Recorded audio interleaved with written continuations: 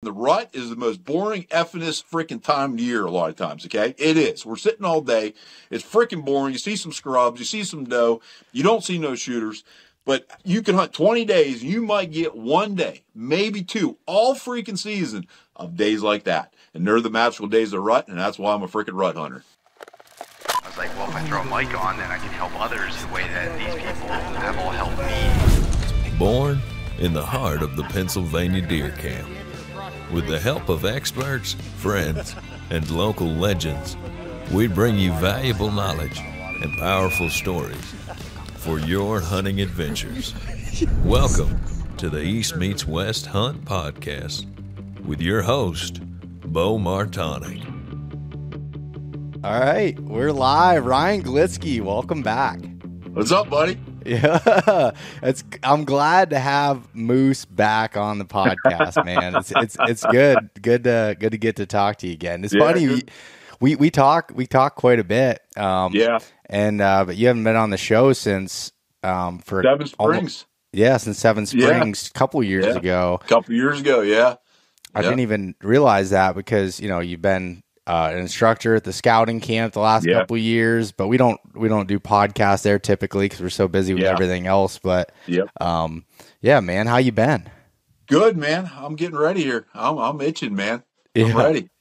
I know. We you and I were trading texts, so we're recording this at the end of August. This will be coming out here in October most likely, but you and I were texting back and forth. It was just like we had a cold front there toward the end of August, and you're getting bucks on your cameras. I'm getting them on mine, and we're just like, oh man, it's starting. We're just saying that August 20th, man. I'm telling you, there's something there with it. Every year, get around that time frame, and then you throw the weather in them cooler 40-degree mornings we had here. Man, I had multiple shooters show up. It's crazy. Yeah, and as we were talking beforehand, like those.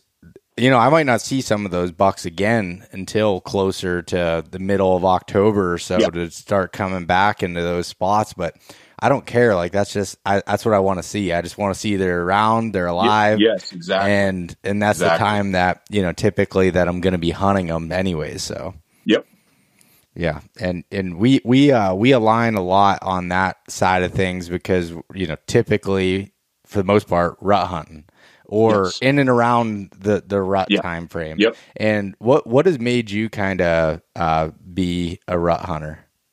I think it was just my circumstances over the years. Growing up and like right now, kind of, where I work at, and for me to get to the mountains, for me to leave my work, get to the mountains, and get set up, you're talking over 2 hours. I work till 4:00. It just not happen early season. So I stay local. Around work, I may hunt some private stuff like that. And typically where I work, the quality of whitetails is just not there. Occasionally you're running something decent. And over the years, just, I've learned, even in those areas like that, that first part of the season, a lot of those areas get pounded pretty heavy with pressure. And whatever quality bucks are there get pushed out. Like I said, you always hear the October lull, which I don't believe in. But I do believe in a pressure lull, and that's what I'll see. A lot of pressure goes in, moves in, bumps what good bucks are there.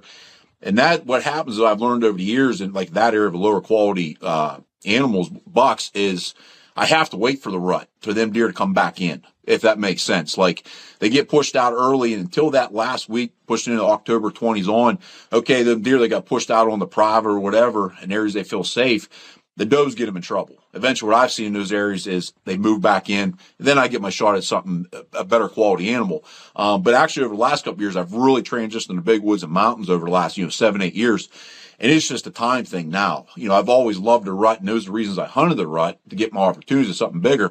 But now it's a time thing. I can't get to the mountains until I'm on vacation for a month. So over the years, I've developed a rut hunter, but that's my thing. Last week, of October through the end of the season, for our season archery, that's how I just become a rut hunter. And doing for, however many years, 20 plus years, I've been, focused on the rut. I've been hunting for 30 some, but probably, 25 of that plus has been figuring out the rut and hunting specifically the rut, and trying to, you try to master, you never do, but that's kind of what my game revolves around now, is that pre-rut rut phase. Yeah. And I think it's such a good, idea for people, especially if they don't have the whole season off to go hunt. Like, Yeah. find what you want, what you like, and focus on that. Like, it's easier to.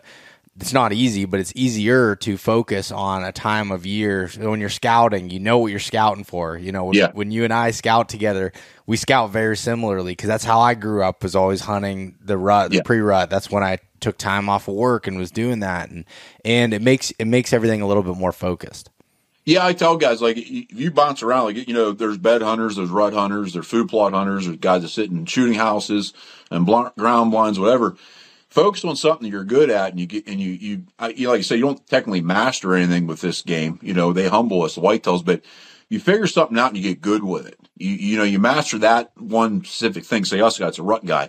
But then I'll start to branch off to be a bed hunter or early season hunter. But I think you got to focus on something particular, what works for you and works for your area, and you can have the time with. Figure that out over a while. Get good at that, and then start branching your way out. Because I think if you start bouncing around, bed hunting is a whole different game than what we do.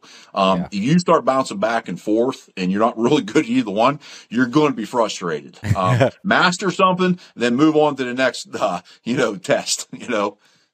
Yeah, no, and it's funny you say that, like, as someone that, again, grew up just basically hunting the rut for the most part, and I'd killed a few deer early, but it was just by happenstance, really. Same here. And then, and I tried getting into the bed game, and like, I struggle with finding specific beds that I can hunt and go through that, and so I've kind of like transitioned even my earlier season stuff almost in a rut mind frame as far as like scrapes and trying to find, I think Paul Putera said it on my podcast here recently, really good about it, is like kind of working your way back to where everything connects. And that's usually like a scrape that's there. And then just needing the right conditions for those deer to hit that in daylight. Because we talked about this before, me and you at the camp, stuff like that, is I find specific buck beds, but they seem to be like in a general bedding area, though. The buck beds here today, buck beds there.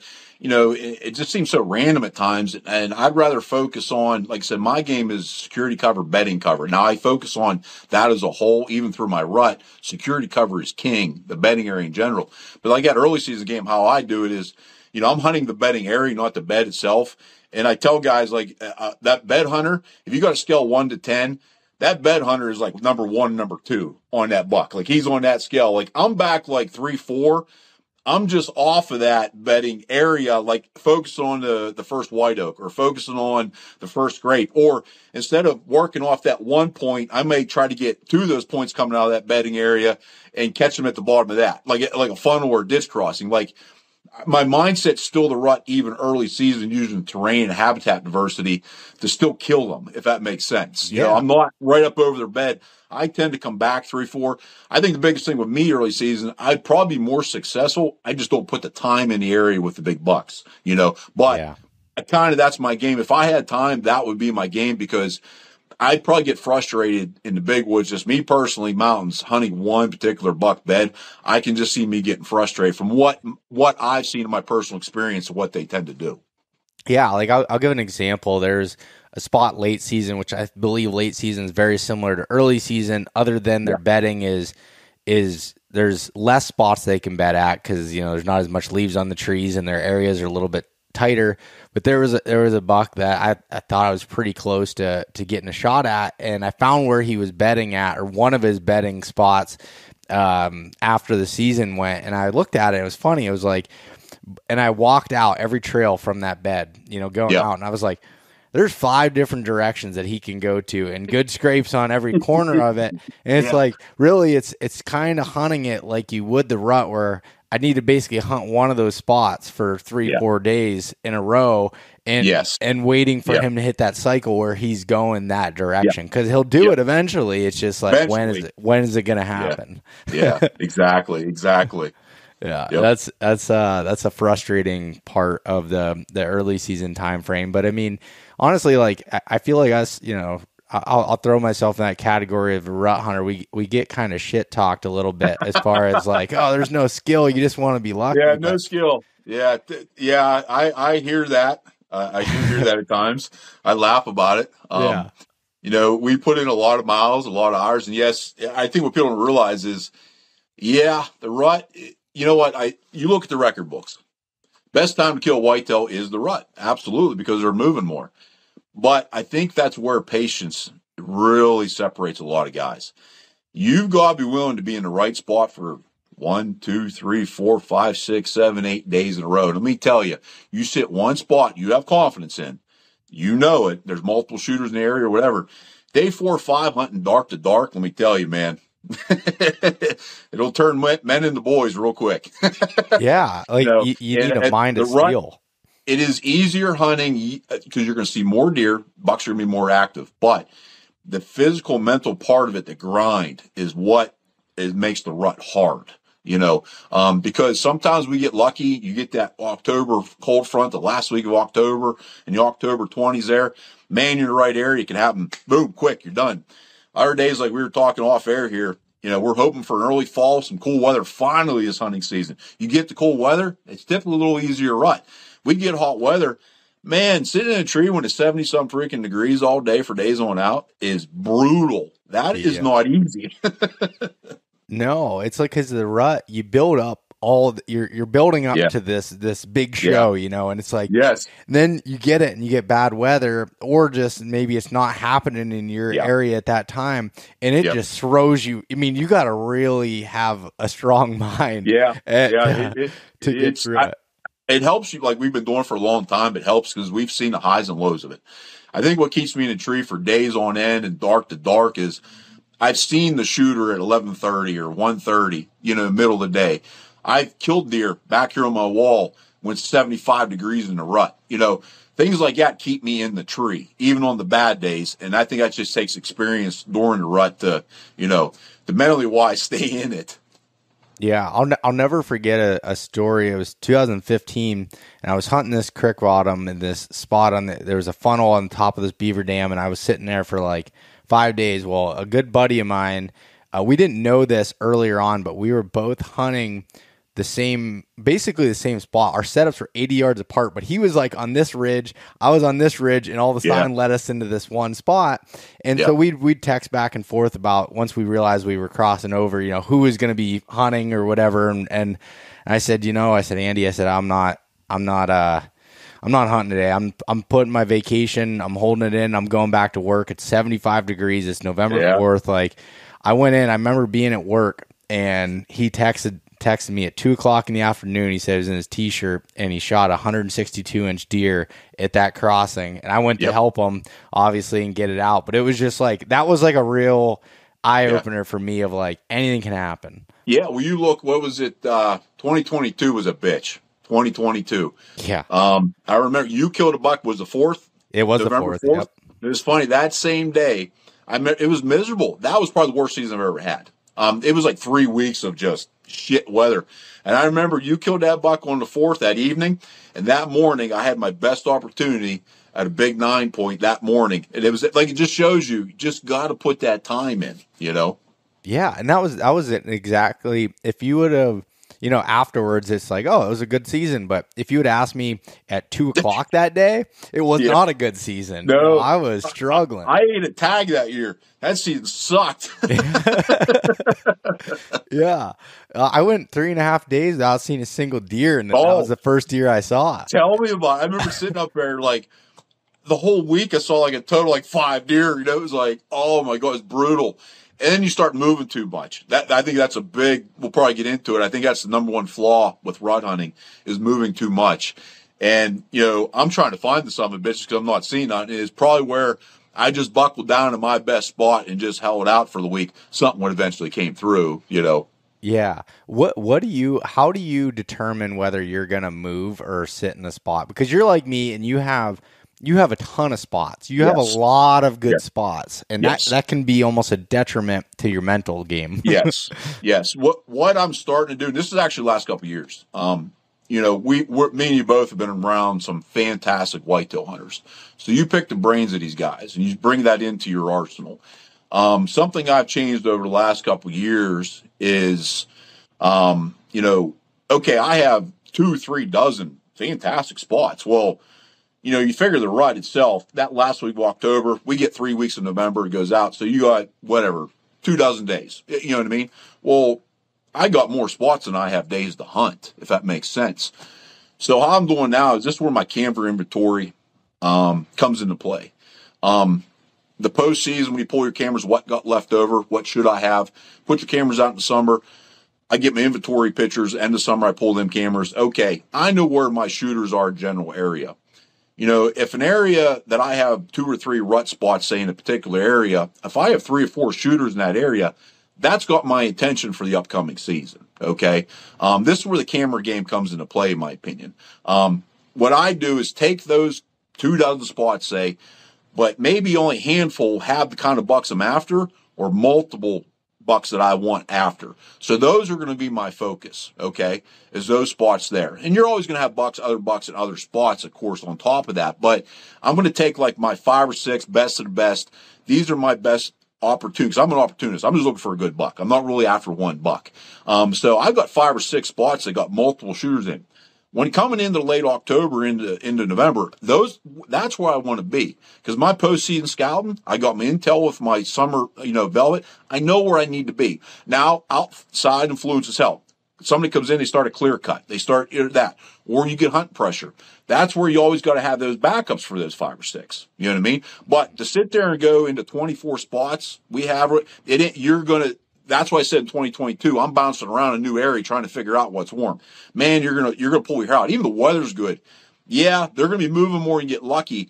But if you can buckle down to a handful, 6 spots, in my opinion, and rotate through them or however long, like I said, I almost have like what Steve Shirk says, that 3-day rule. I'm starting to apply that more and more.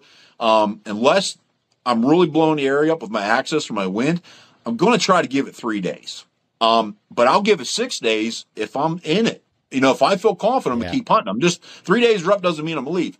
I will leave after day 1 or 2 if an outside influence, pressure, another hunter or something. Yes, I will. That's where you maybe have to get out. You just have to read that situation with experience.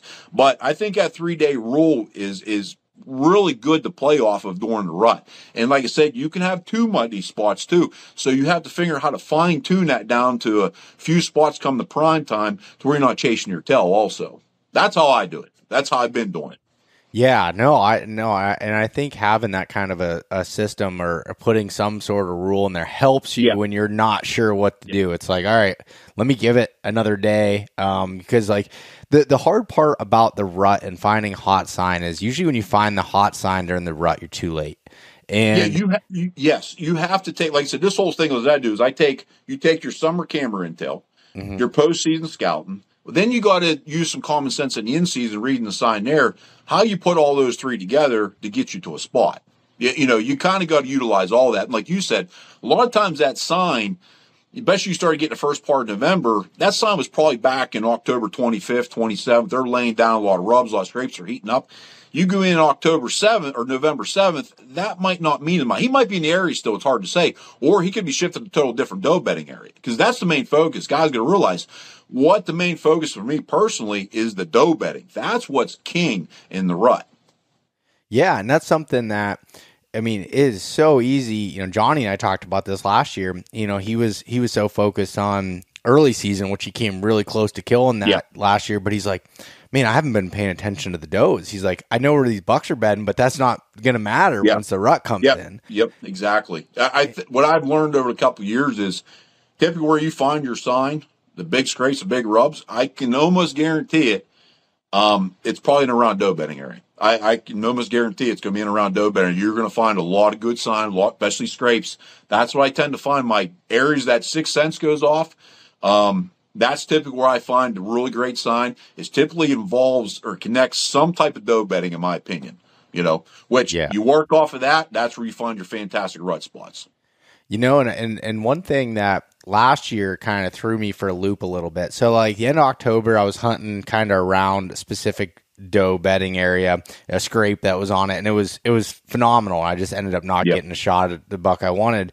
But then that, like after like November 3rd to the 6th in that time frame, I was sitting these funnels in between places, and I wasn't seeing I was seeing small bucks, but I wasn't seeing Not those seeing mature bucks. Yep. those big ones cruising. And so I ended up just going directly to sitting downwind of a doe bedding area that I knew of, and that's where I had my opportunity at. And it was like, but that's also a hard thing that I've been trying to really figure out. Like, okay, with these spots, which ones are should I be sitting in these funnels that are kind of in between them, or when do I hover over this doe bedding, waiting for one of them to come into heat that bring them into the area.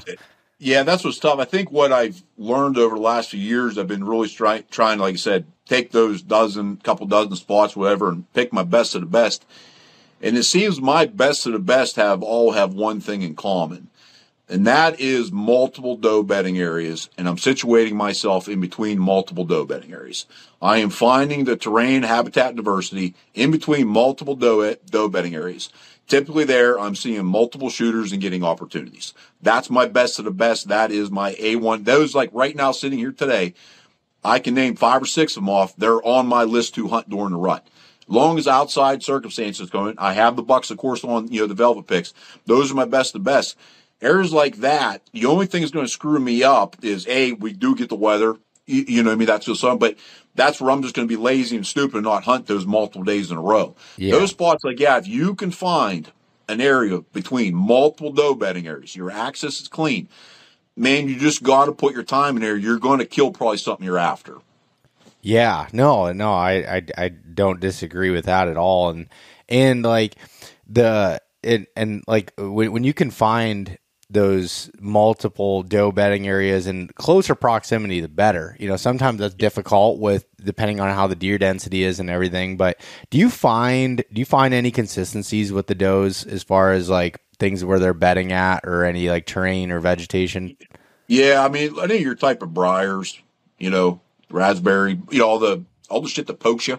Yeah, and then browse on. A lot off of points of ridges. I tend to find a lot of doe bedding off the points of ridge, like where you think the classic buck bedding is. A lot of times I find there has to be, it's almost, you walk into it, the diversity, it changes. The green briars, you just see that cover low, if that makes sense. You know what I mean? Look out and it's just, you see that sea of green and stuff and patches of it. And it's not it's not sometimes so thick you can't walk like a clear cut. It seems to be that an area where they can visually still see and smell and everything. They'd probably see it coming. If you understand what I'm saying, it's not like so thick you can't get through it. Like a 4, 5, 6-year-old clear cut. I'll see him on the edges of that, but me personally, it's like he's little micro. It's even hard to hit. It's like a little micro diversity area. I'll find some of these doe bedding areas, and there's just a little bit of diversity there. And there's some type of terrain involved also, if that makes sense. Yep. There's some type of terrain, top of a draw, a ditch. Then you have some type of diversity of habitat with green briars, maybe some blowdowns off of a ridge system.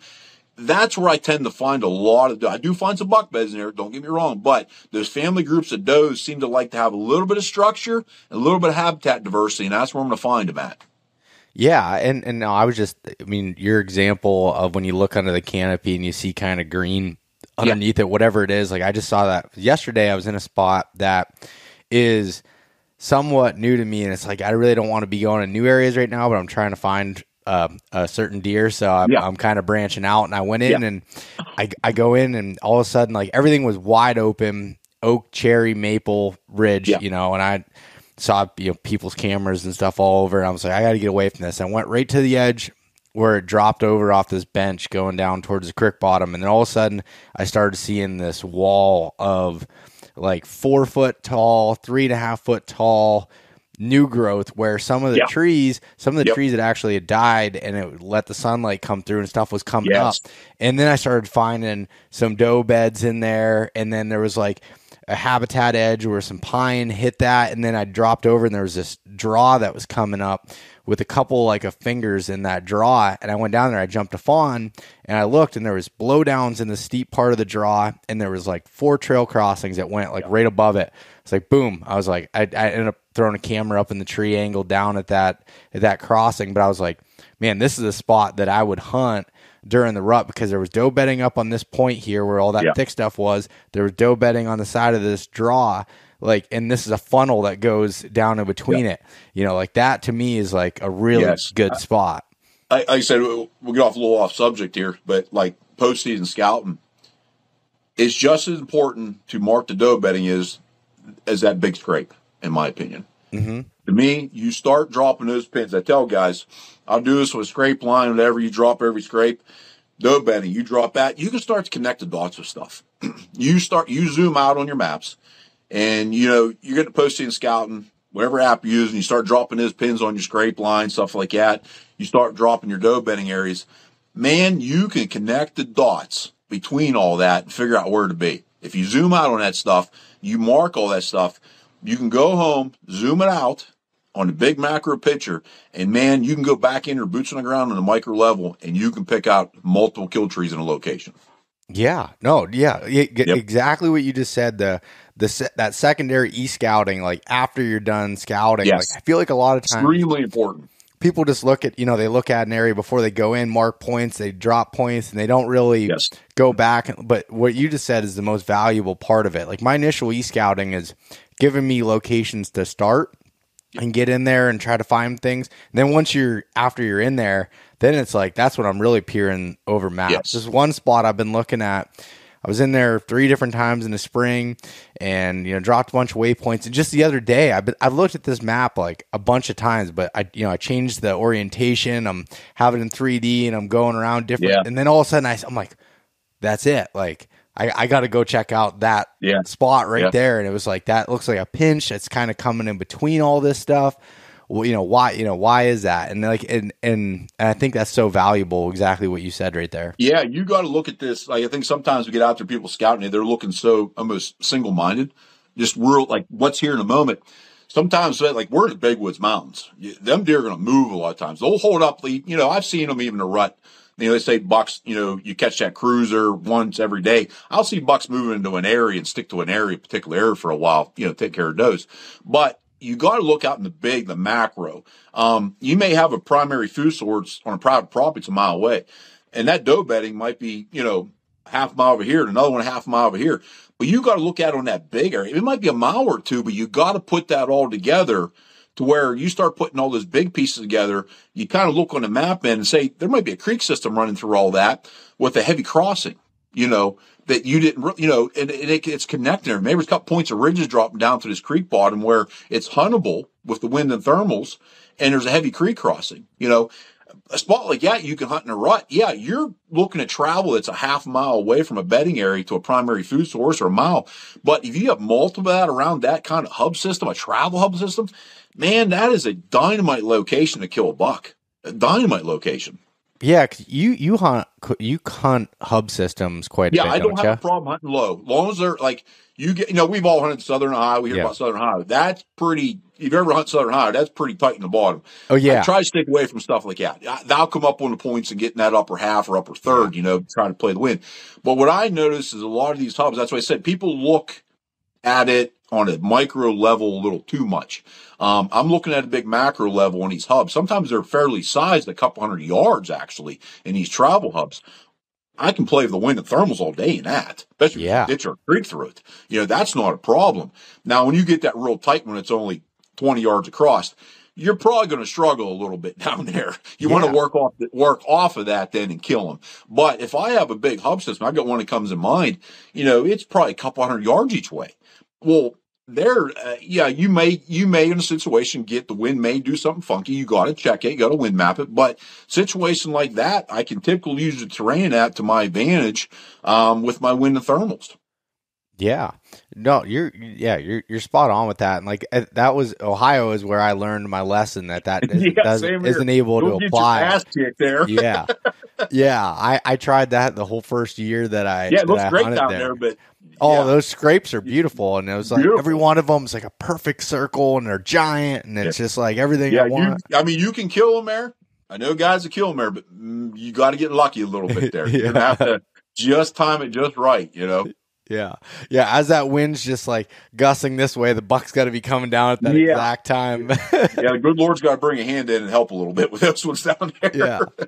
So I had a question I just thought of here. And so this is something that All right. So say you're hunting and a shooter buck. Say it's your number one buck. You see him, Yeah. but he's out of range, and you don't have an opportunity. Do you still stay in that area because you believe he's going to be around, or are you feeling like I need to readjust, or what's your thought process with that?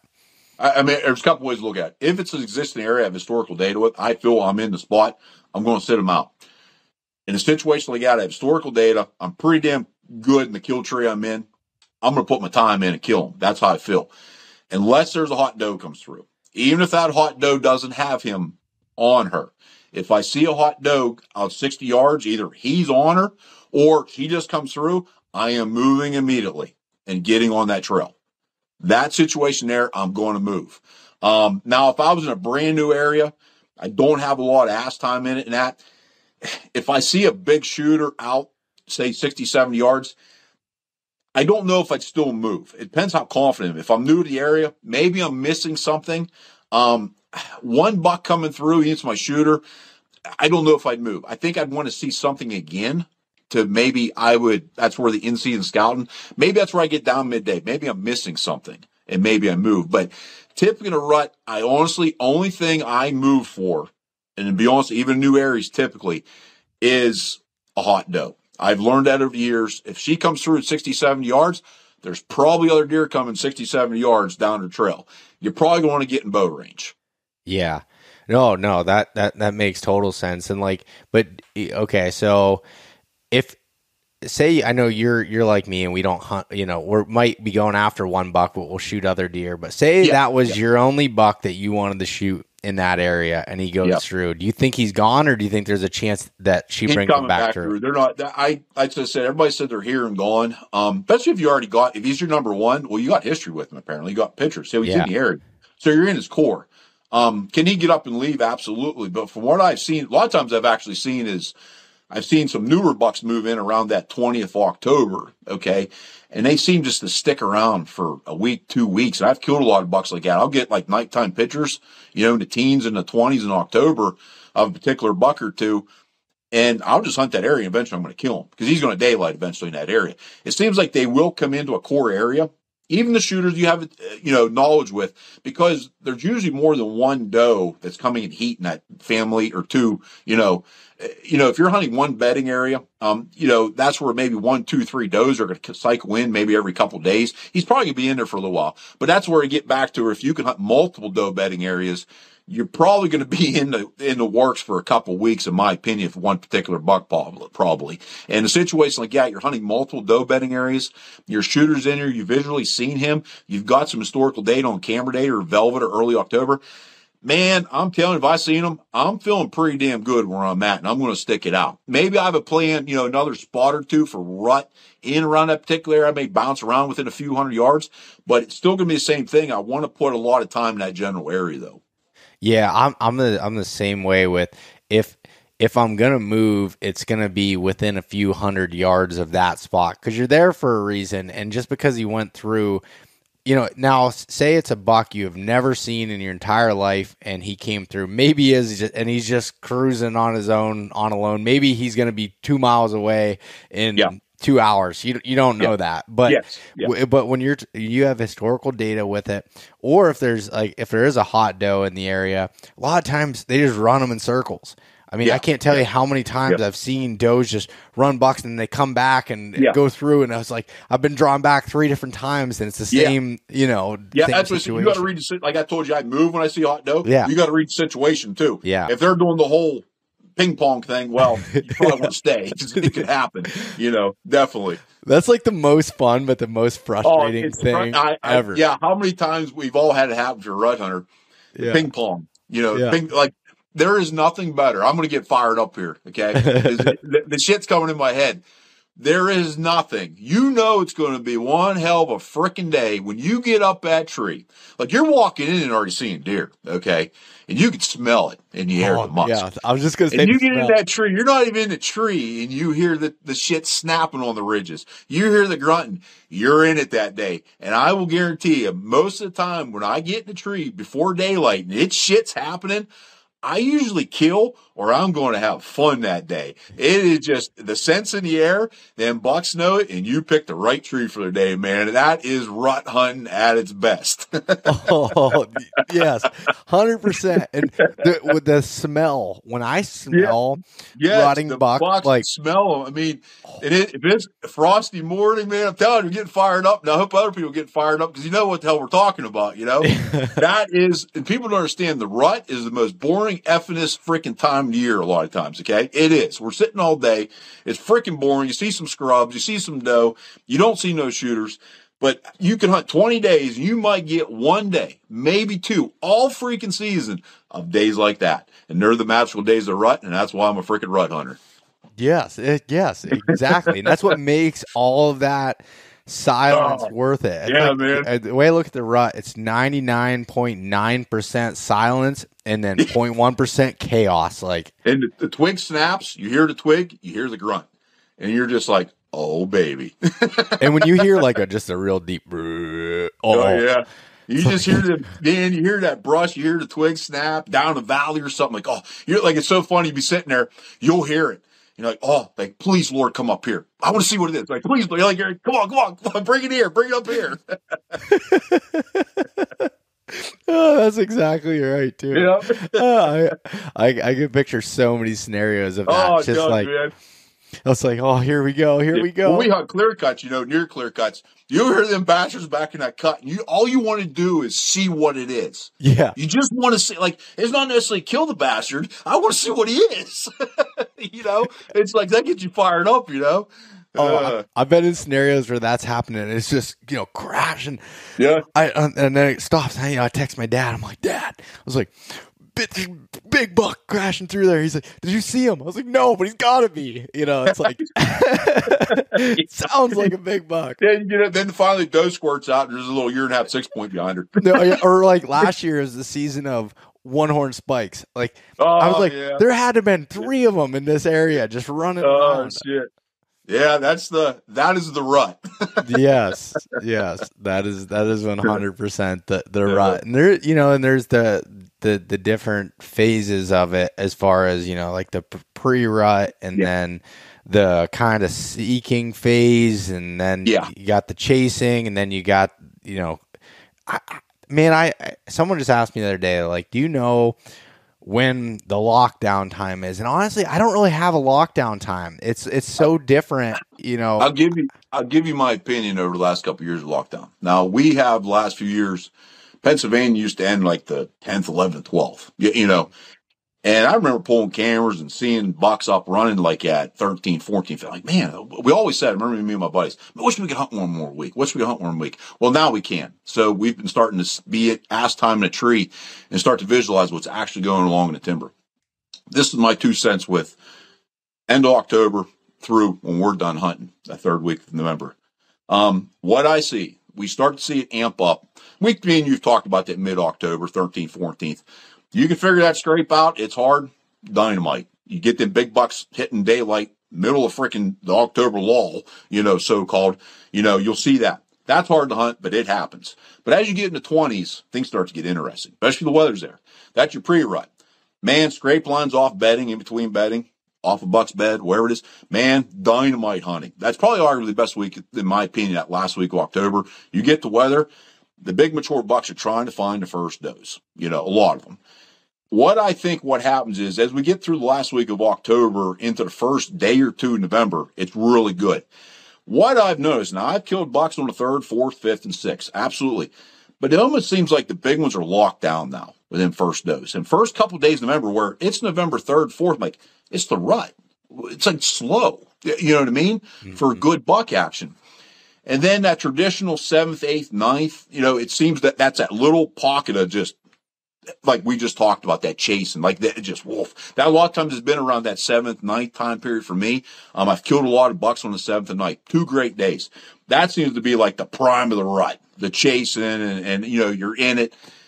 And then it seems what happens is the lockdown. And I almost take the lockdown almost like I take the theory of the October lull, if this makes sense. What I notice is it's slower in the double digits of October, 12th, 13th, 14th, 15th, 16th. We get into about the 19th or 20th. Absolutely. That rut tends to not be as intense. But what I'm noticing is the biggest bucks are up on their feet in that time period. They bred the first doe or two, okay? Now they're looking for that third, fourth, whatever doe. Are bucks locked down in that time period? A majority of them, absolutely, but they're not all locked down.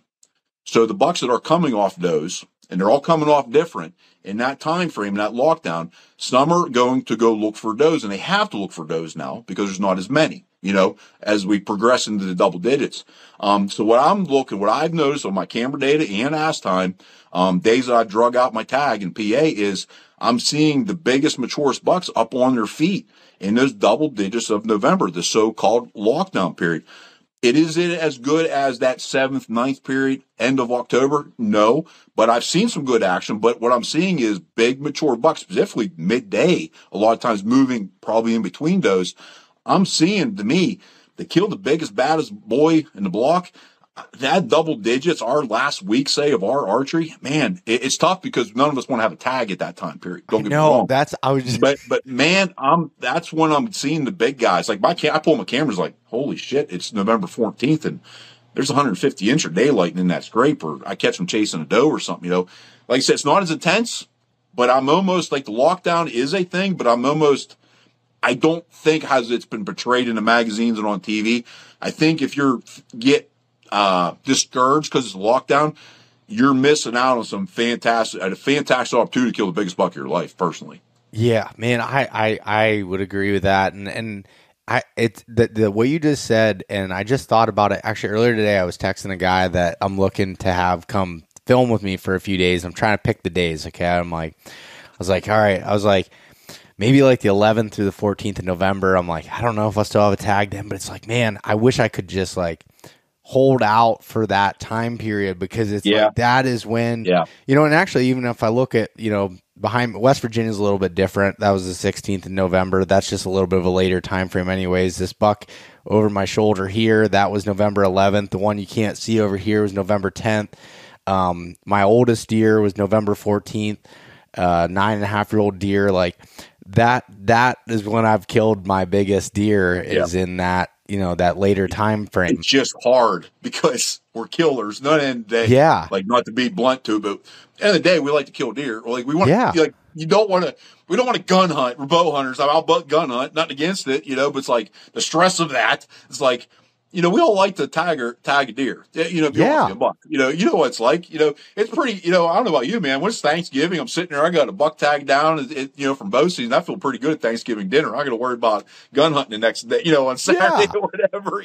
I go shoot doe and have fun, and enjoy it. So that pressure's there. Like, but anymore, it's like, man, Moose, you got to eat that tag. You got to eat that tag because you're going to have to go through that last week if you want to probably kill one of the bigger bucks in the area, because they get on them doe. They just, yes, it can happen. I've killed bucks 3rd, 4th, 5th, whatever, but it just seems that big ones, man, they just get holed up with them damn does earlier part of the rut, and they get a little harder to kill. Like I said, you pick the right tree and doe walks by, and, to worry about it, or he is in between the doe. But the big guys seem to be vulnerable as that. Like, you always hear, like, Kansas and that, guys go out around Thanksgiving. And I think it's the same thing. Now, we don't go quite that long, but I know a guy last year killed a 180 incher. Yeah, it was in Midwest State, but it was Thanksgiving week. That deer was nowhere seen, nowhere saw, come into a farm looking for them last couple of does and got killed. I just think later, that mid to late October, November, that's where the big guys are vulnerable. I really do. Yeah, because you said there's not as many out there for them to be able to breed, and it's just like they're getting a little bit desperate and having to get up. They're not, they're not the king on campus anymore. The does aren't coming to them. They don't have them all picked out. It's like they got to start looking. Yeah, I don't know how many times I've hunted the Midwest, Iowa, and stuff, and I have been fortunate and killed around November 1st, 2nd, 3rd out there, like in Iowa. But I remember days I've killed was seeing big freaking bucks just laying with a doe or two. Just like, it's the rut. You know what I mean? Just laying with that doe. He's got her. He ain't going nowhere. You know? And it just shows you, man, if they have it, they're not going to leave it. They're just going to move when she moves. That's what makes it tough.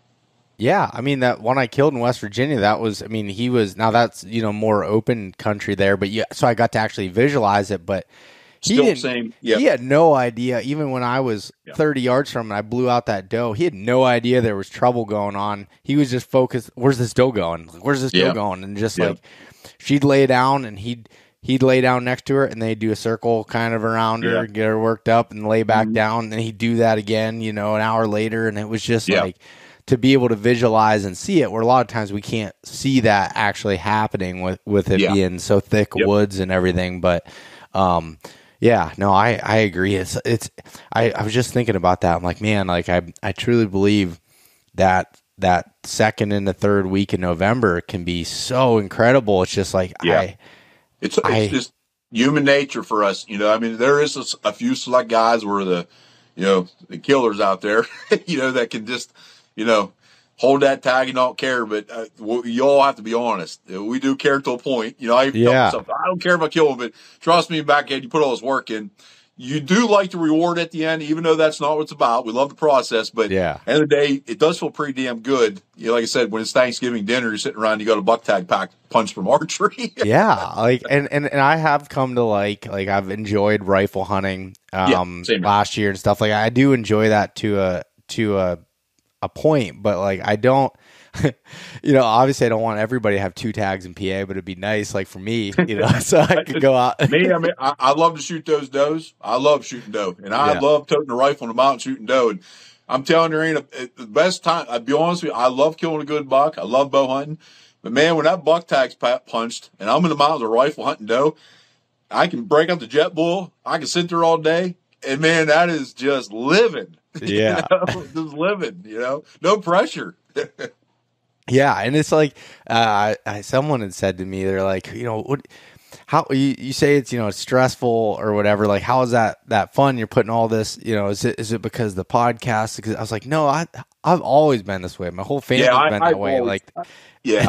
And like as much as you say that and it doesn't, and it's not fun sometimes, but that's part of what I love about it, and I can't even explain it.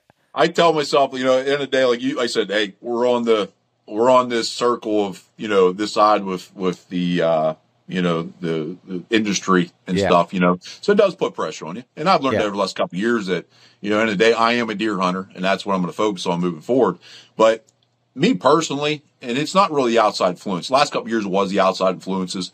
We get part of great organization, stuff like that. So you almost feel like you're expected to perform, but then you learn to take a step back. It's about yourself. And me personally, I've always been a competitive person for myself. I put that pressure on myself. I put this work in, stuff like that. End of the day, yes, like you said, it is stressful, but we put that pressure on ourselves. But that is a part of it. And I think when we are successful, man, it makes it sweet. It does. Sweet. Man, we've all been there where we're having a tough go or whatever. And it's weird when it happens. We sit there. It's so weird when it happens. It's like you almost don't really, it doesn't feel real because you said you're busting your balls. And it's like, it happens like that. And you're like, I'm done. Like you went through all that, stressed out, everything else, and you're done. It's just crazy how it happens, like that's one of my favorite things. So you shoot a deer and, if you're either by yourself or say you had someone coming to help you, but you're just there by yourself and you're sitting over that deer and just reflecting on like all this stuff and how much time and everything that's led to this moment right here. Like, and just, I would strongly urge that before you sitting there and you're taking pictures and you're doing all this stuff, just soak it in. I've learned that over the years, that I do that a lot now. Is even like, I sell film and stuff like that too, but it's almost like I don't even want to walk up filming. I want to, I'm going to stop the film short. I'm not going to give you that ending quite yet.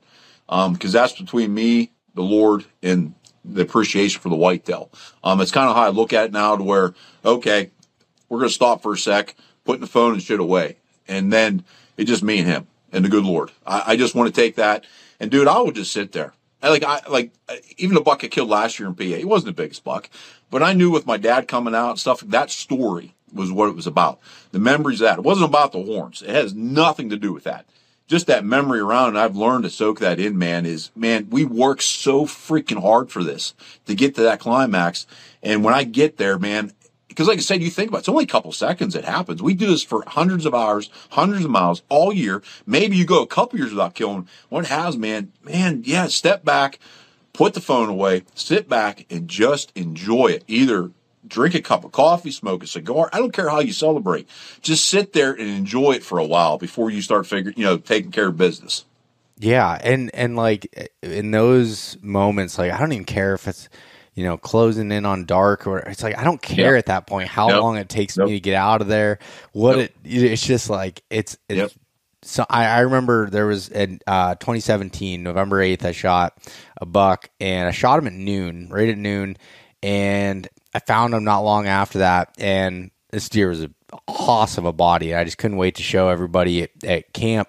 But I hung out there for a little while with it, and I was like, I'm gonna drag him out. I'm gonna take the whole body out versus cutting him up. And everyone else was hunting, but they were like, hey, you need any help? We'll get out of the tree. I'm like, no, like I got nothing but time. Like, I'll just take my time.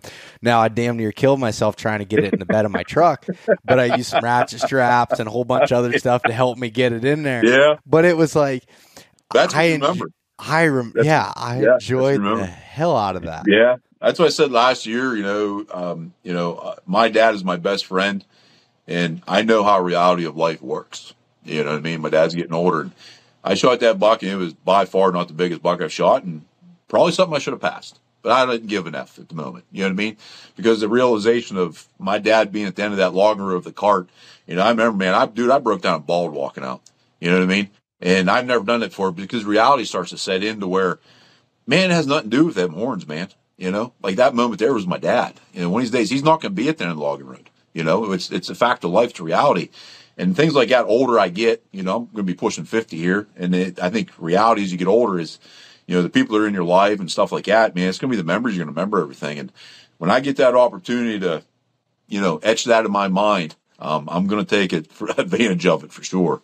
Yeah, no, that's, you're spot on with that. And like, the one thing that I really enjoyed doing too is like, I talked about that one where everybody was, still a tag in their pocket, but like when, like that November 4th in 2022, I had no service down there, but I had my inReach, so I was able to send a text out, and I was like, it was right before dark anyways, but I was like, hey, I texted my dad, and I was like, my brother was home at the time. He wasn't living in PA. He was in Montana, but he was home visiting to spend time at deer camp, and he was like, and I was like, hey, I want, you guys, after you're done hunting, I said, don't get out of the tree early. I was like, which they didn't have much time anyways, but I was like, do whatever you need to do. I'll be sitting here. I'll just walk back up to the truck and, meet you guys there and come in, and, Kurt and Mason and my dad, and like having them all, the first thing they say is, cause when I was younger, they'll never let me live it down, is when I'd be like, I'd send a BBD text before I knew that it was actually down, and I'd one I just completely missed, and I thought I made a good shot. So like they still joke with me. Yeah, Mason's still getting your balls busted for that one. Yeah, Mason's like, so did you see him? Like, is he you dead? Sure? Are you sure? I'm like, yeah, I'm sure on this one. Like, I'm like, I touched him. Like, I heard him fall. Like, I walked up to him. I made sure twice. I took a picture just to, I'm not going to show you the picture, but I took a picture just to make sure he doesn't get up and go. And, but like those moments are just, they're so awesome to be able to have with everybody. Yeah, man, I'm telling you. Hell, we got way off the November rut shit. Yeah, well, that's fine. Like, that's good, man. Everybody, I'm sure people get it. People get it. That's all. That's all part of it. Like, I mean, and this is like, we're talking about the rut. This is the rut for me. Like I said, all this is, that's when I've killed majority of my deer, and these memories, be honest, a lot is just around that time period, man. And if it is coming up here, man, it gives you chills. And, like I said, we're recording here in August, but, we got a couple cool mornings last week in the 40s. It's like, whew, man, you just smell in the air, you can feel it. And you just start to visualize those mornings, being in that tree. Oh yeah. And so I do want to ask you a little bit about last season. So yeah, you had killed that buck in Pennsylvania, and you'd also went to Iowa, right? Yes, sir. Yep. So let's hear about the Pennsylvania season. Like, when was that? Kind of how? Tell me how it all went down. That buck here, actually, like I said, we both preached like that 3-year rule in the new area. This particular area I was in for a couple of years, but this spot was actually found the postseason leading up to last year. Got in there and I was like, man, it just looked good. Spidey sense is going off. And usually it takes a while to still fine tune them spots. But just happened to be one of them spots, man, how it's set up. It was a big scrape line run across the ridge system, connecting bedding areas. It was actually a bedding area and some primary food source on some private. And I went in there. It was the 24th, I believe, went in there, set up wrong, got busted by some does. But I knew it was one of the spots I needed to go back in again. Went back in on the 25th, and I can't recall. It was like 9:30 morning. I can't recall. He come through working straight line, and I killed him. Just like I said, doesn't always happen that first time. Like I really, for a rut wise, sometimes I have to fine tune that over a year or two, between camera intel and scouting more and stuff like that in last time. But this instance here, it just worked. I kind of made a micro adjustment for the second day. What's great about being mobile, and I ended up killing. Okay. And how much of an adjustment did you have to make? It was probably literally 10 feet. It basically was a cover thing. Yeah. Them does like come in like, oh, look at this idiot. He does like, like it was one of those you get up in there and big straight trees. And it's like, yeah, I'm only like, 14 feet off the ground. I'm not real high, Yeah. And I'm thinking, man, I kind of felt naked up there. And them does, yep, you look naked up there. Yeah. It's like, sun's glaring on you. I got no face paint or nothing on, It's like, I'm standing out like a beacon, It's like, I probably should go over that tree over there and get on the back side. And that's what I did. And I'm killing that buck. He had no clue coming through that morning. Yeah, isn't it so funny of like those micro adjustments that you find, like you get in there. I do that quite a bit too. That is what we call mobile hunting, boys and girls. Mobile hunting is not how many times I can move in a day or a year. Mobile hunting is fine tuning an area so you can kill, or reading the sign to kill. It's not how many times I can kill. That's what people don't understand about mobile hunting. Mobile hunting is there so to put you in the right tree at the right moment, not how many places I can move around and I'm being mobile. Yeah, yes. That is the best explanation I've heard of that. And that's because so that's like, lightweight, whether it's stand or saddle or whatever it is.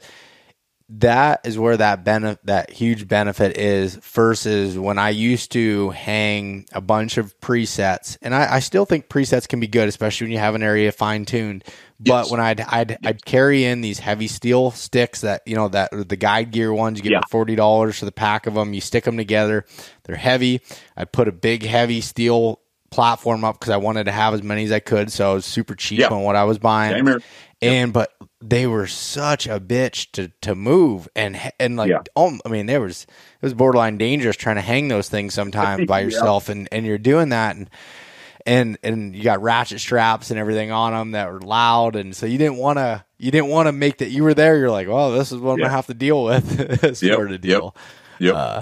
So that's exactly how I would describe mobile hunting, and that's what I talked about a lot when I did that kind of seminar thing at the Mobile Hunter Expo. Was that it was like, we're here for mobile hunting, look for the lightest weight, this kind of gear, whatever's going on. It's like, that's all fine and dandy, but this doesn't mean that you should just float from tree to tree and area to area all the time. It's specifically in the rut. It's one thing you're reading sign early season or something like that, or late season trying to find a food store, primary food source or something. But in the rut, like I said, you should have done your homework already.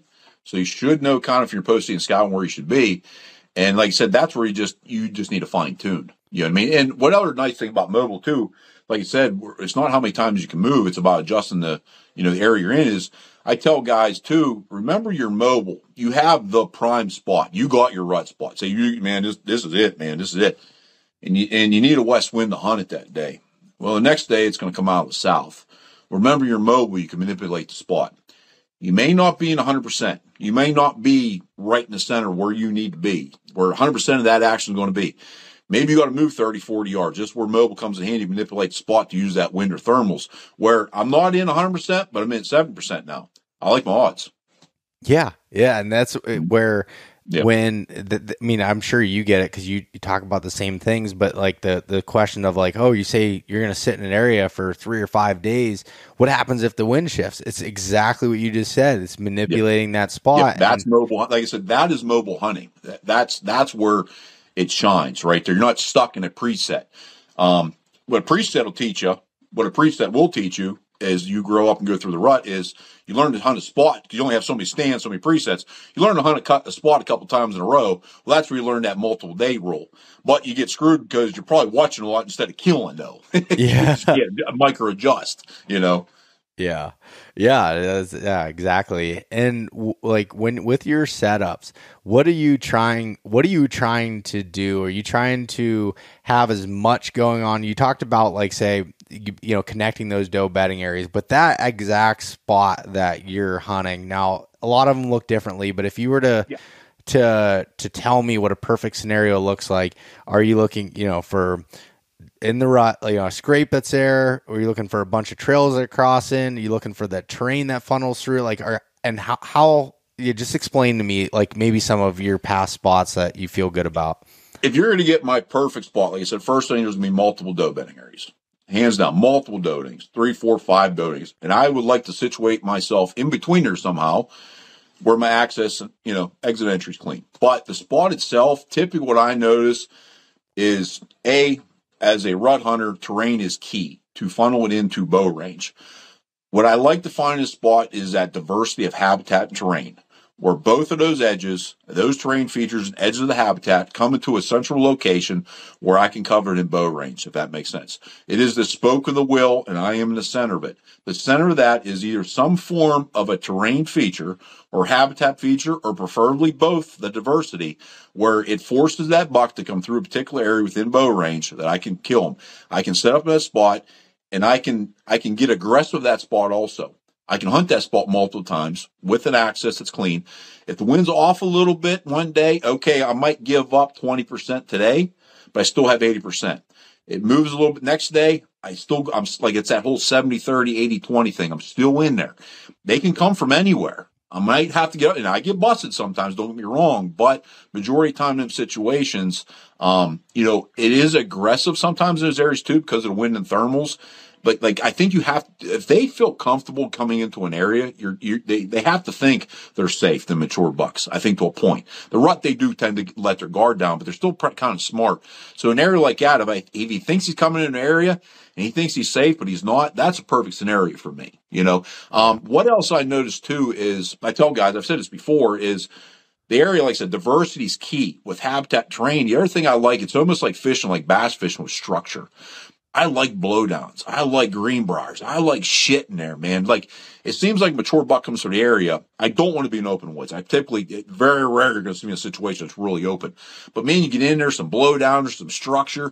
Man, I love that stuff. I just feel like when bucks come through an area and there's almost like, there's something there that protects them, or if that makes sense, cover or something they can dive into somewhere or get out of the way of something. I like structure. Almost like I said, bass fishing, where guys fish for bass and there's structure. Man, if you get an area where that diversity is there, that structure there, and then you have the doe bedding, you have some type of terrain and habitat, man, I mean, it's hard to find them. It's hard that everything comes together in one spot. Do I find them? Yes. And like I said, that's why they're my prime areas. Yeah. Yeah. And it is so hard to find those areas, but when you find them, everything lights up and it makes it work. Like, to me, it's like there's a lot of times I'm trying to force spots to be good because I'm not finding what I'm looking for. Yeah. But I've learned that you just got to keep going at that point and keep going until you find those really good spots. Like I tell my thing is I want multiple things coming to one location because I want multiple opportunities. Like I said, when you hunt like that, you're probably going to flirt with the devil a little bit. If there's multiple things coming to the certain locations, well, the wind's coming out or thermals are doing one thing. So they're probably going to disrupt one of those travel routes. I don't care in that situation like that a lot of times because I'd rather give up 20% than I'm 80% in the game.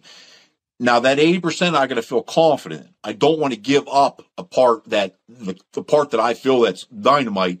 You know, you're hunting like a location like a creek crossing. Well, you don't want your thermals and wind dumped to the creek crossing. Yeah. We're blowing into one of them. But like I said, that's where your common sense has to come in. Your woodsmanship has to come in.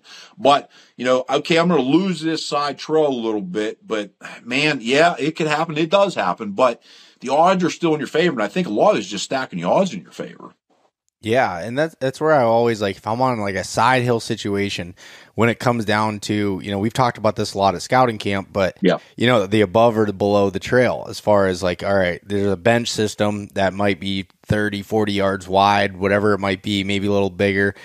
You know, do you sit up above it or do you sit down below it? And it's like, a lot of times it's going to depend on when I'm going to plan on sitting that spot. If I'm thinking that this is a spot that's cruising kind of mid-morning into the day, well, the thermals are probably coming up at that point. I may want to be above the trail. But if this is like, okay, this is a spot where either historical data or something showed me maybe later in the evening or first thing in the morning, well, I'm going to want to sit down below it. And I'm not, I don't know.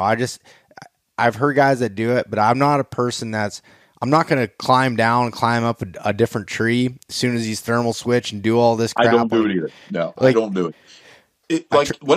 This is just me and how I hunt. Like, guys, like, do you hunt benches? Do you hunt that? Yeah, but this is how I like to do it.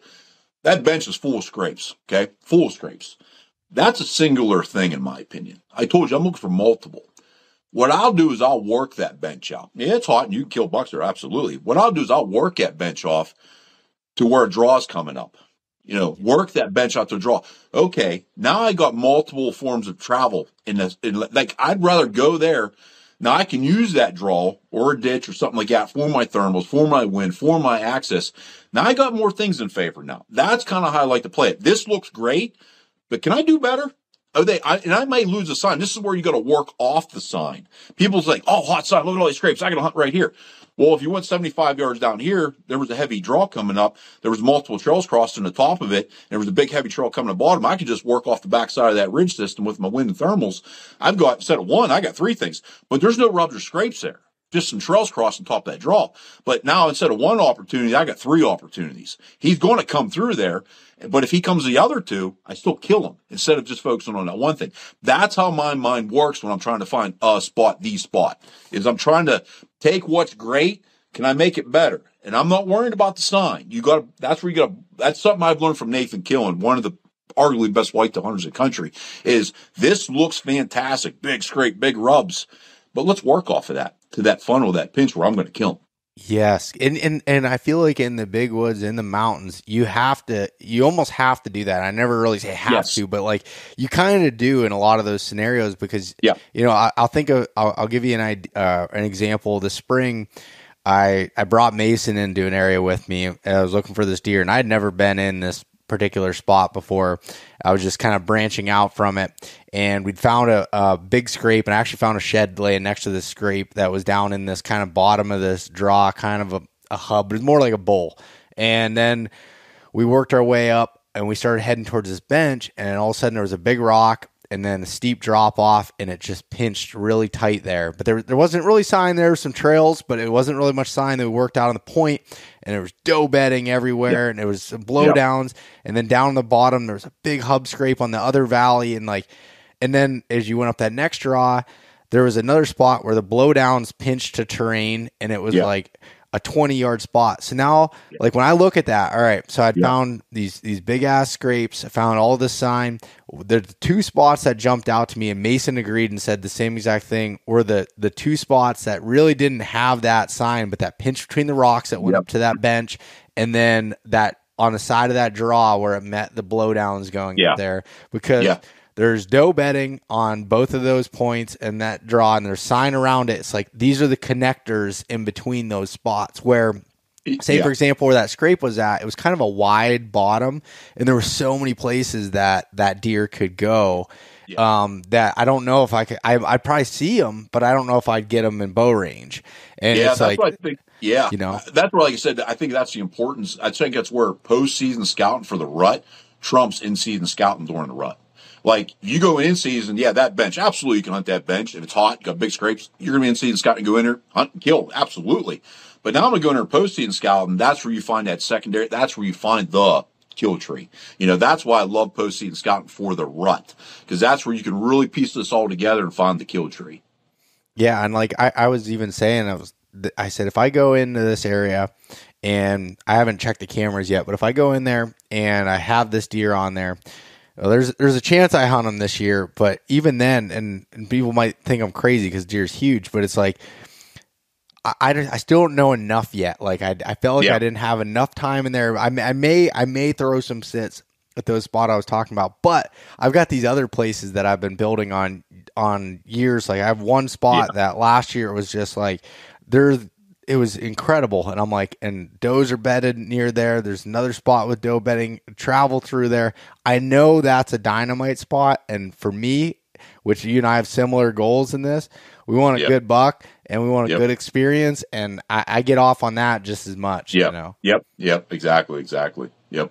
So like when you went to Iowa, so Iowa's not, I mean, I know you've hunted Iowa before, but it's not something that you're hunting every year. So how did you go into that trip? How is that different for you? This is, like I said, you have to take different tactics to different areas and for different times of year. This is what you don't do.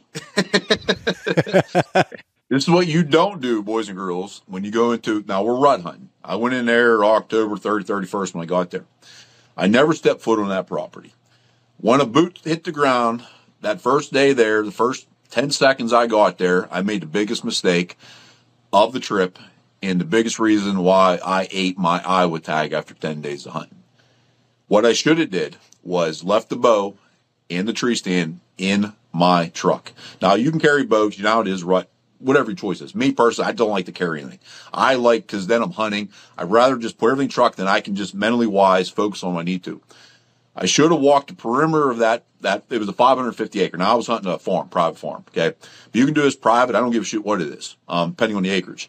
What I should have did is I stepped out of that truck, left everything in, middle of the day, and walked that perimeter. Okay. So I could read what was happening coming in and out of that property. Okay. Then I move into the middle of it and I blow that son of a bitch up, because you are not bumping a buck out of his core area. You're just not going to do it. I'm sorry. I don't believe it. I go in and I blow it up. So now I understand what I'm finding in the middle of that core area of that property. I can connect that from what's coming into that property. This is farm country. Okay. Yep. You can apply to mountains too, but I know what's going on now. So that first day, 2 days, I should have just scouted, blew the farm up. As a run hunter, and this was a hard farm to hunt because 80% was cedars, so it was limited on the timber. But I could have went in there, blew that farm up, found 3 or 4 of the best funnels on that farm. Okay, so I'm on a 10-day hunt. Okay, I wasted 2 days. Okay, but day 3 and 4, I'd have been in it. Instead of hunting, going in there, not knowing other than reading a map, I have no clue where I'm going. I'm just kind of walking slowly. There are tons of deer on the property. There's deer sign everywhere. So you're like, where the hell do I even go? I'm just trying to keep the wind in my face as I'm walking through there. And you're pussyfooting around for a day or 2 days, 2, 3, 4 days. Well, before you're 3, 4 days into a hunt, and you're still trying to figure the farm out. You're doing it slow instead of being aggressive, which you should be. I'm just kind of just moseying through there. And before you know, the hunt's halfway over. Well, once that starts to happen, this is where the mental game starts to play in. You start to get frustrated. And I don't give a shit how good you are, how good you think you are. We're all human. In this situation here, I take a lot of pride being mentally tough. You know what I mean? And I grind it out, and I don't let things bother me. I'll be the first one to tell you, this hunt here got to me. It's Iowa. I've been to Iowa 3 times, and typically 2, 3 days, I'm done in Iowa. To be honest, not to be a cocky asshole, but the last couple of years, I've gone in and killed big bucks. And I'm thinking, it's Iowa. I'm going to do the same damn thing. Well, no. Brand new property, no intel, no nothing. I was walking backwards, this whole trip. And before you know it, it just starts snowballing, the mental part of it. And what was weird it was day 4 or 5. I knew it just wasn't going right. I did leave the bow in the truck. I left the stand in the truck. I did a morning hunt, and I said, this is just not working. Looked at the map. There was some timber in the northern part of the property. I said, I've got to change something. Went in there, left everything in. Man, I got in the sign. It was just tore up. Found an overlooked ditch crossing. There was a ditch come up. I could play it with my thermals and wind. It was connecting another draw. I could kind of put everything together in my head for a funnel. I went in there, hung my set. I'm going to hunt. Had about, probably been guessing 130 class deer. I'll be honest, I should have shot it. I had an opportunity at him. It was one of those, I should have shot that deer, and then he was coming in. I actually snort wheezed at him, brought him back in, and I was going to kill him, to be honest with you, but he just wouldn't give me a shot. So like, all right. So I left the stand there. Next day, the biggest buck of the trip I had for 40 minutes. I played cat and mouse. He was on a doe, and I was just stupid and drew at the wrong time, and he busted me. But that shot opportunity, that 150, biggest buck I seen on the trip and had an opportunity at 15 yards was because I got aggressive, went scouting, left the bow in the truck, and figured it out. And I go on deer. But by that time, once that deer blew, the more frustration kicks in. You know what I mean? Yeah. And then day 10, I ended up hitting a buck and ended up losing them. You have hunts that are bad. How I look at it, failure is the best number one teacher. And I will tell you this, rut hunt or whatever, I will not make that mistake ever again. I'd rather go home being aggressive with a tag than sitting back not being aggressive. If you're aggressive, I think in this game, you're going to kill a lot of whitetails. Yeah, and man, no, I think those types of trips though, for anybody, someone like you, it's been to Iowa, it's been successful, you've done this before. Yeah.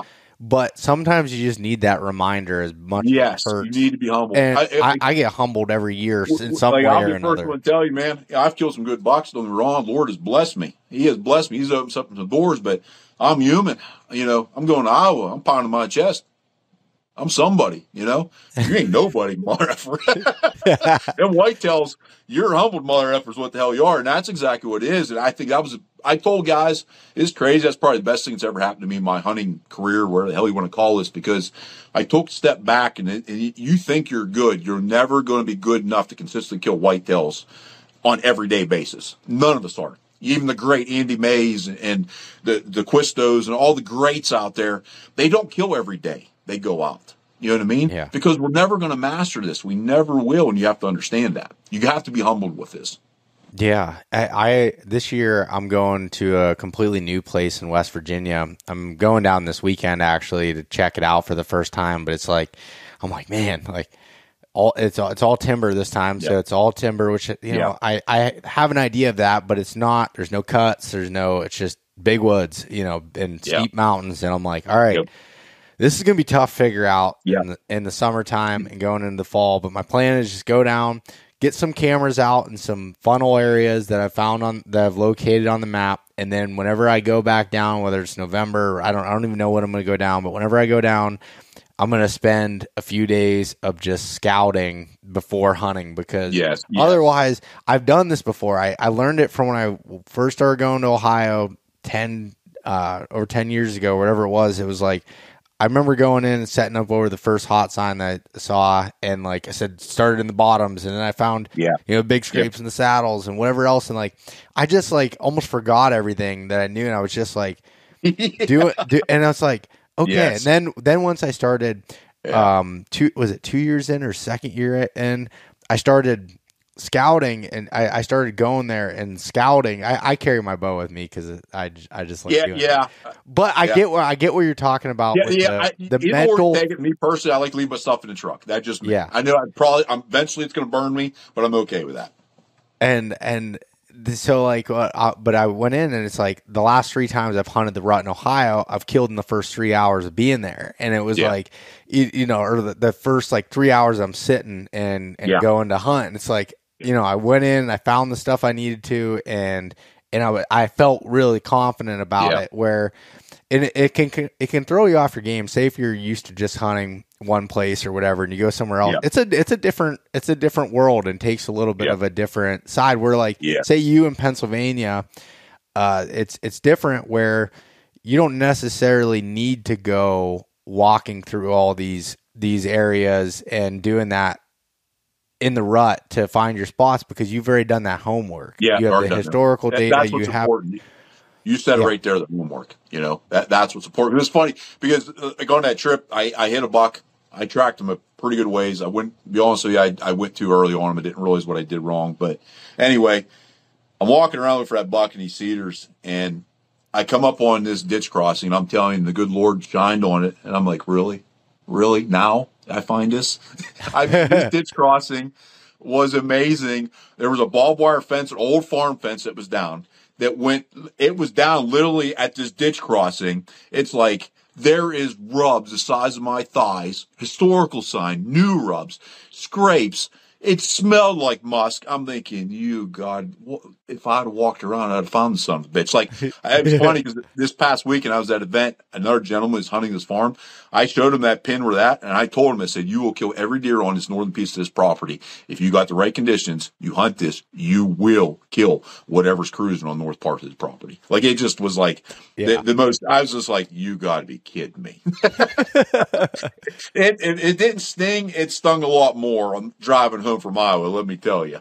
Yeah, it's not like you can just go back the next year.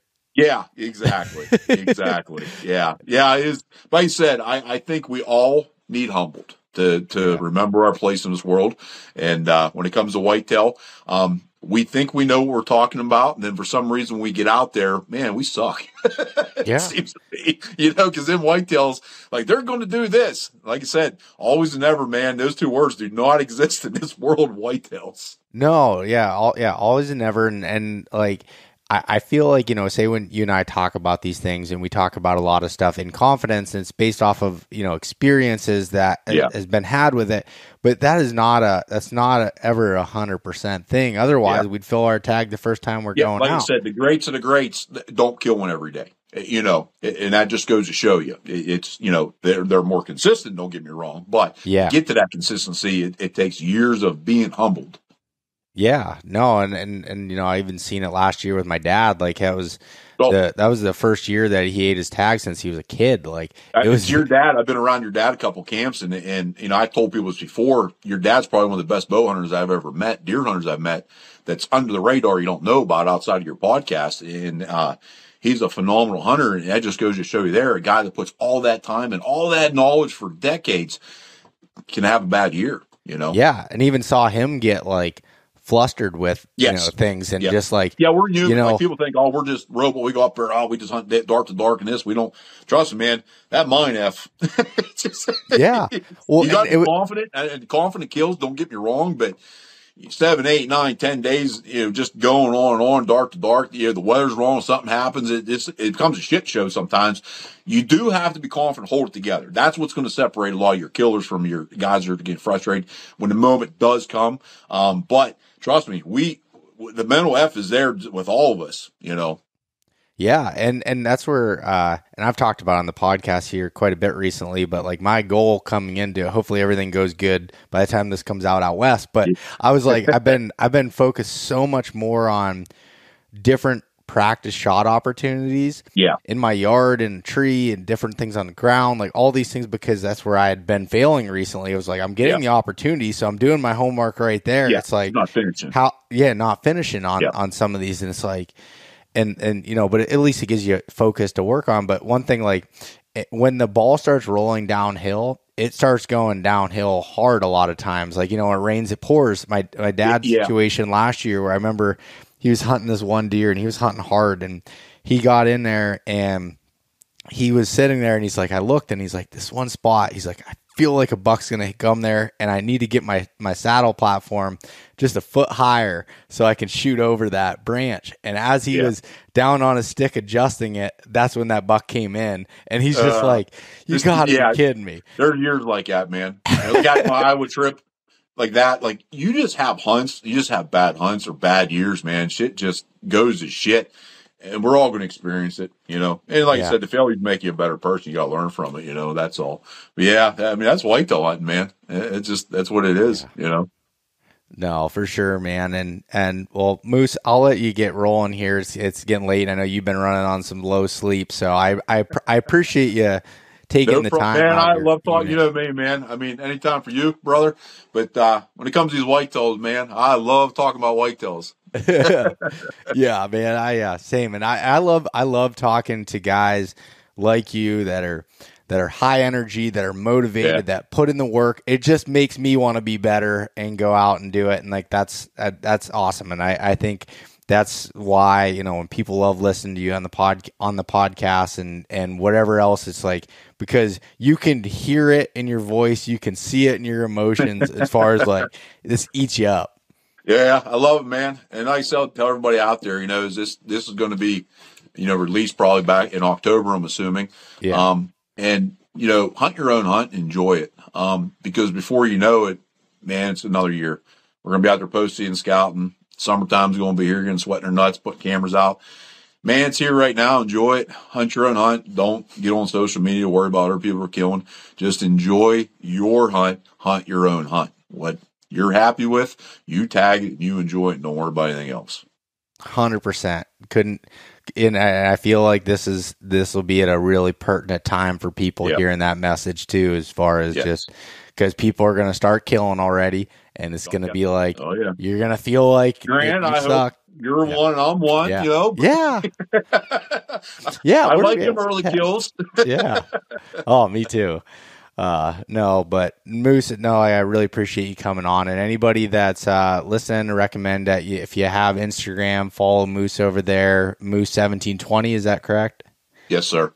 All right. So I know your handle there. I watch all his stories are great. Getting to kind of see the behind the scenes and the scouting and the hunting. Real and raw.